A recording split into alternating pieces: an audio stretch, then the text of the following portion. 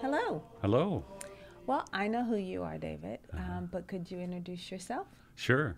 I'm David Bethuram, and I'm the Executive Director of Catholic Charities for the Archdiocese of Indianapolis.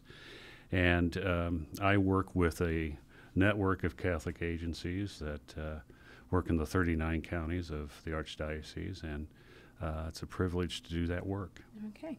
And if there are people who don't know who I am, I'm Angela Espada. I'm the Executive Director of the Indiana Catholic Conference, and along with my Associate Director, Alexander Mingus, we try to bring morality into the public forum through talking to people engaged in politics and public policy making. Right. And today we're here to talk about Catholic social teaching. Mm-hmm.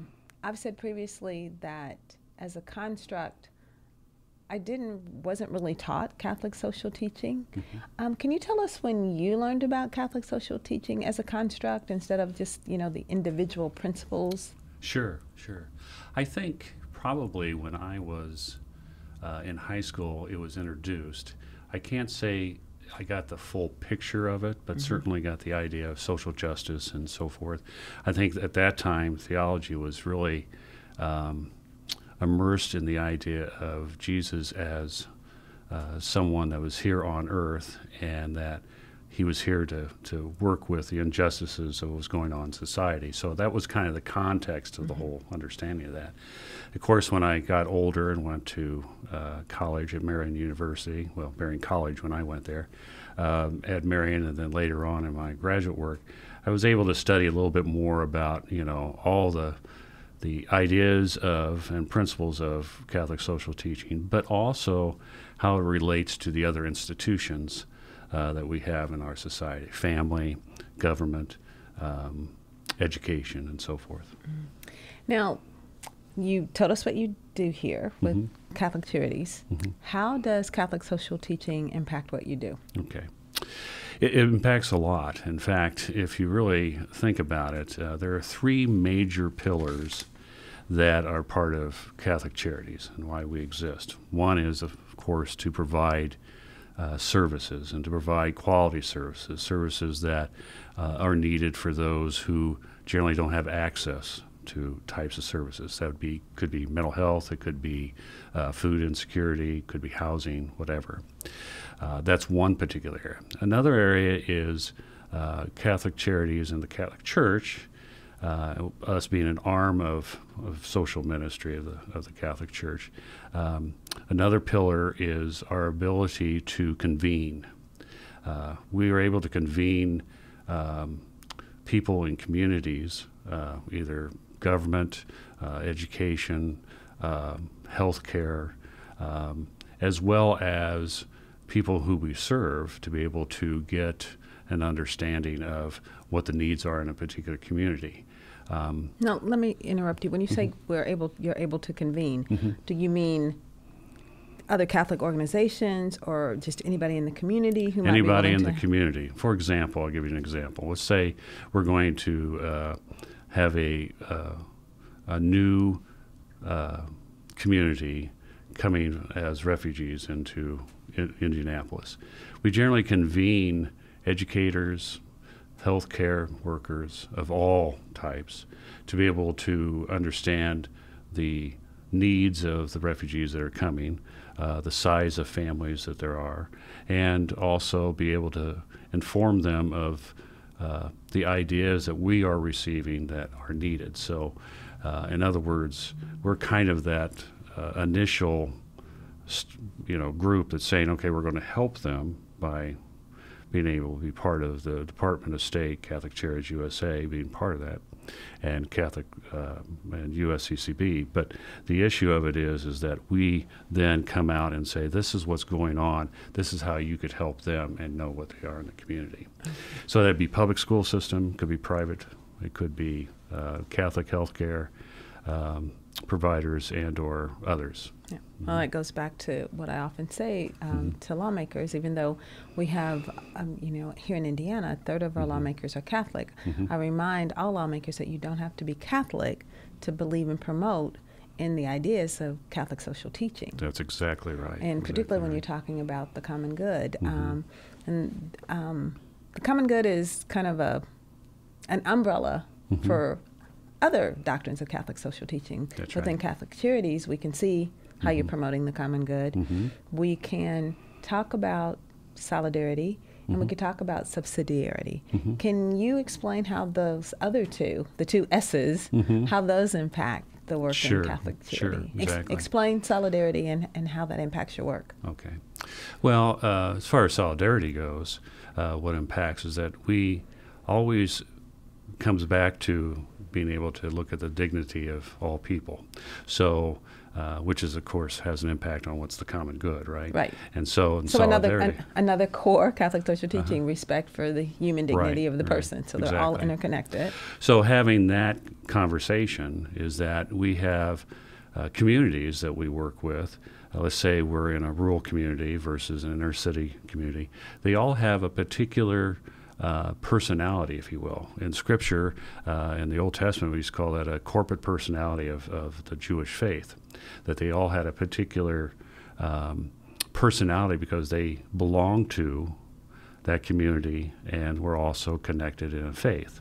For us, we use that same concept with solidarity, being able to say it's their neighborhood, not our neighborhood. We might be part of that neighborhood or that community, but we want to hear and listen to what that is. So solidarity, from our point of view, from Catholic Charities, is that it starts off with the understanding that in order to partner and to be really help those in that community that want help, we need to then first listen. That's our first step that we need to look at and be as listeners in order for anything else to be able to set forth, any needs to be addressed. There was an organization, it was Dr. Paul Farmer's organization, Partners in Health. And one of the big things, even though it wasn't religious, although there ended up being a lot of nuns in Haiti who worked with it, Yeah. listen, and it was called Partners in Health. It was because we're going to accompany you and walk alongside you That's to right. find out what you need and how we can help. Not be this organization that swoops in and tell you broken people how we can fix you. That's exactly right. And part of that, the undergirding of that was respecting the people where they were and how they found their situations. That's exactly right. Yeah. I think it was Pope Benedict that mentioned that very concept of the idea of that the reason why solidarity is so important, and then subsidiarity is also part of that, is being able to not only respect the persons and what their needs are, but let them also know that they have a lot to say and to give to the community. I think, unfortunately, many of people that either are that we help through Catholic Charities are at a point where they don't feel like they don't have the ability to help themselves. They kind of have this gap because of the problems in which they've had in their life. And so they become rather defensive and feel as if, nobody really cares. Well, for us to really care and be caregivers, we need to set out and be able to listen first what their story is so that we can better understand and walk with them, just like you said, through accompaniment and being able to assist them in what they need.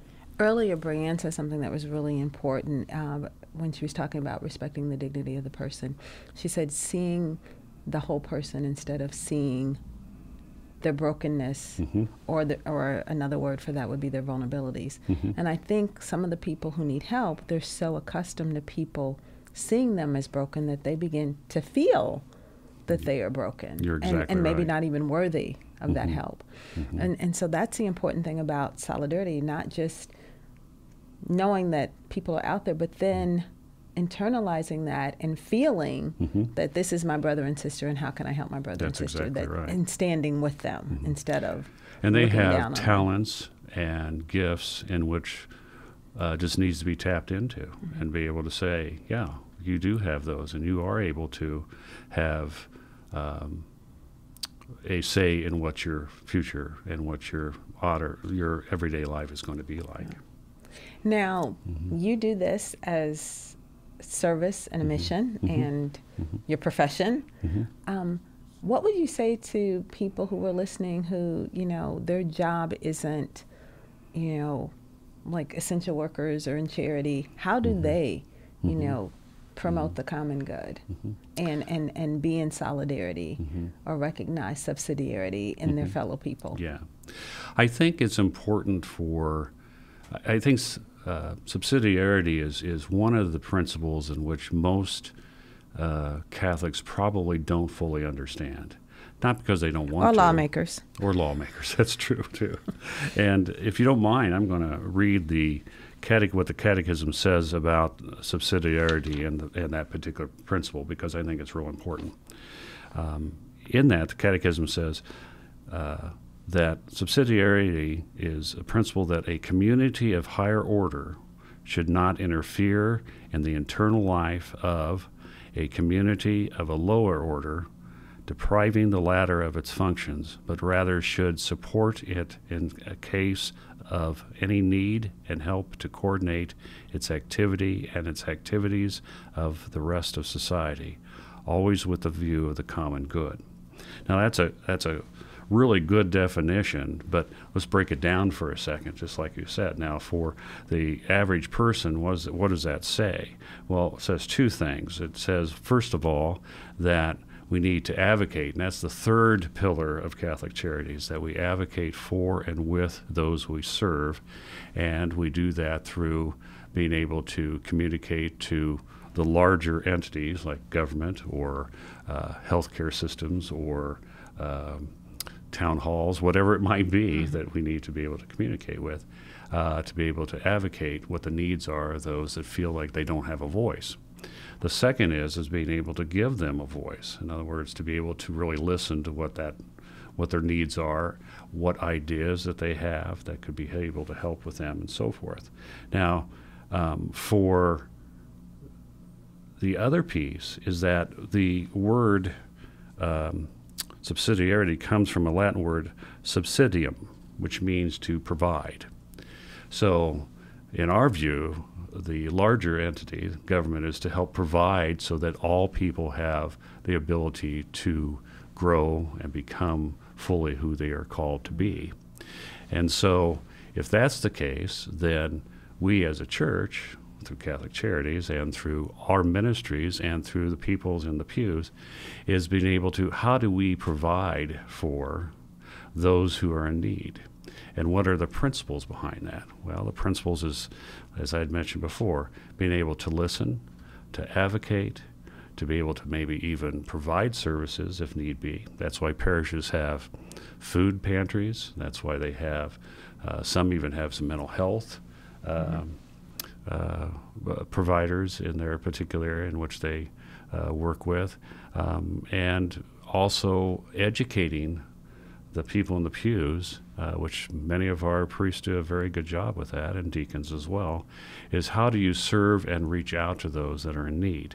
Now, in need is not necessarily those that are poor. Right. Those that are in need could also be the people that are sitting there that are grieving a loss of a spouse or a loved one. It could be the very fact that somebody is sitting in that pew that doesn't have any energy whatsoever other than to get through the day because of what they had to face. I remember one time I was in a parish, and I won't tell you the parish's name, and in fact it wasn't in the Archdiocese, but I was asked there to kind of talk about these kind of topics. And I remember standing in the sacristy with the parish council president, and I could look out the door of the sacristy and I could see some people sitting in the pews. Well, it just so happened I knew one of the people that were sitting there. I could look right over the altar and saw them sitting there, kind of at the end of a pew there. And it was a woman. And in the midst of all that, the council president was saying, you know, we have the same people doing the same thing all the time, and all we have out here are people that are like pew potatoes, couch potatoes, the idea of a pew potato, that they're just sitting there in the pews and they don't really do anything and so forth. And I looked out there and I happened to know that lady's story.